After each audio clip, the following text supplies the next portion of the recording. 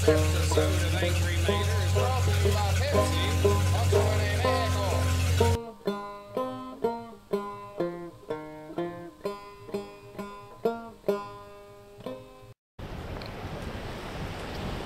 Yeah, we're lost in Maine again.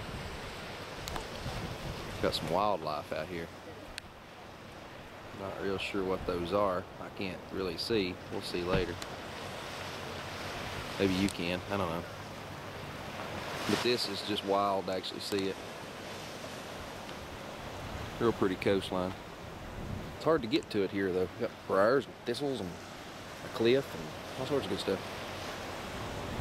But anyway, Yins might get lucky. Here's a lighthouse over there. Yep, we're going up in it.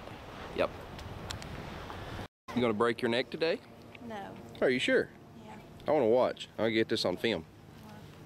Blood and guts or ratings. I don't know which where I'm going. I'm gonna fall and break my neck.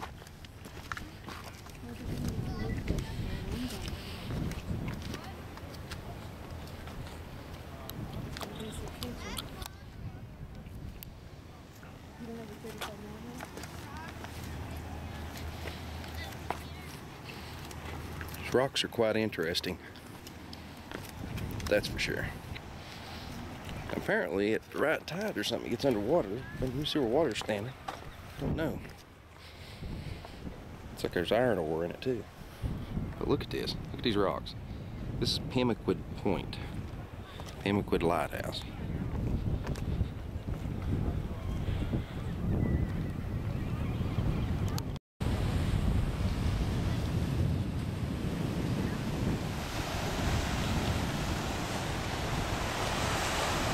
Interesting what nature can create.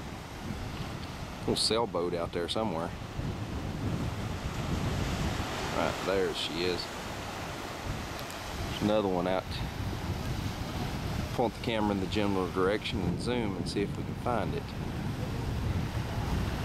Right there it is. Doing decent without a tripod. That's a mile away, I'd say. This rock's just weird. It really is. Anybody want any seaweed? I'll bring you some. I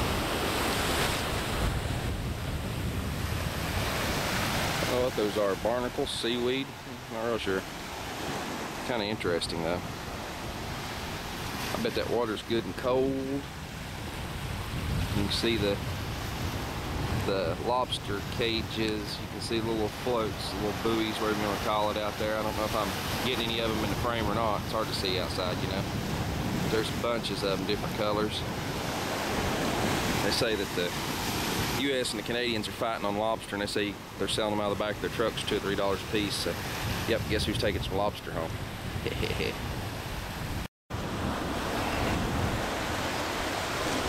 One more view.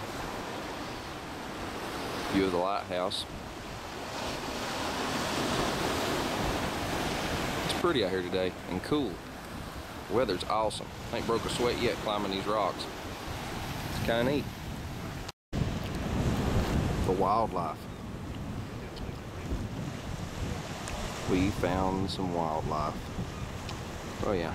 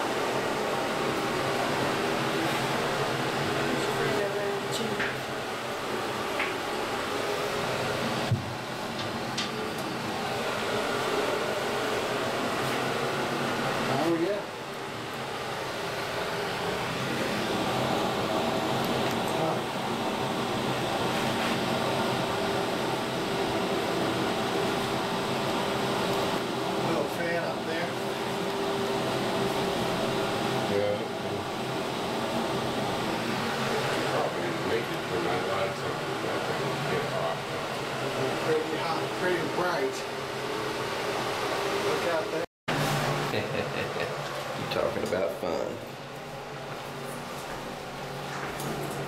Easy to crash and burn, that's for sure. Just keep going forever. Where was elevators in 1830? The light keeper's house. As you can see, there's the light. There's the fog bell. I don't know if you can see any of it or not. I'm trying to walk on treacherous rock here. It says it's cast by Henry somebody. Fall and break my neck. Get back up here and see if we can see. Henry Hooper and Company, Boston. Yeah, it's a thick old bell, that's for sure. Not real sure if this thing still technically works. I don't think it does. I don't think it's all here anymore. No, the little gongy thing's gone.